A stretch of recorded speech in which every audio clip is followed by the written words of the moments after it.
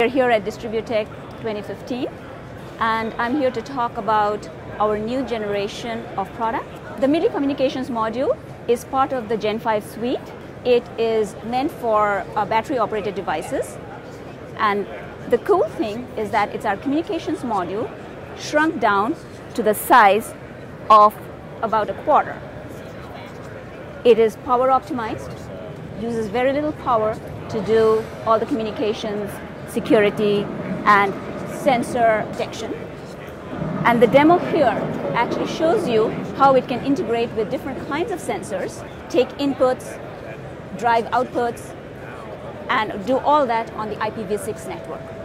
It can go into a wide variety of sensors. So you could find an application in the waste management in the cities, for example.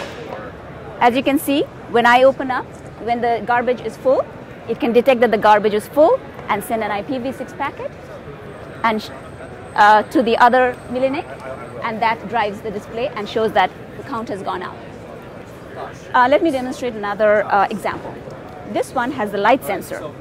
So I have a flashlight here, and I have a little game here, which is kind of like whack-a-mole.